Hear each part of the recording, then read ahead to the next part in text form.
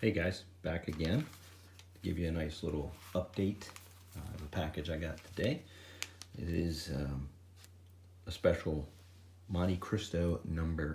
2, which is historically one of the most famous cigars to come out of Cuba. It's the undisputed king of torpedoes, so it's been called. Created in 1935. It was only rolled by Alonso Menendez, and it was inside of the largest cigar company in the pre-Castro era, which was Menendez, Garcia y Cia. It's currently manufactured in the new H. Upmann factory in Nuevo Verdado. That oversees the production of all the Montecristo No. 2s by only the top rollers in a couple of different factories throughout the region. This one is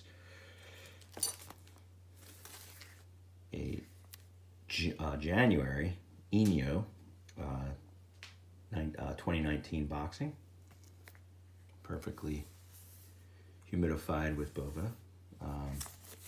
So there's your factory seal, hologram, your Habanas label.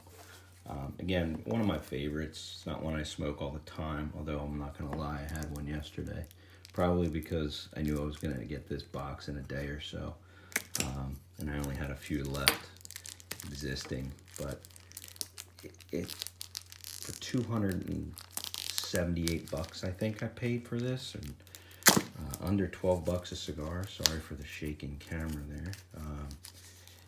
And it to be so historically phenomenal. I mean, I can't imagine a better torpedo, although I do like the Bolivar Bellicoso Fino, and I like the Partagas. This box actually has 2 plastic seals, which I really like. Being a year old already, I'm going to be happily enjoying these relatively soon.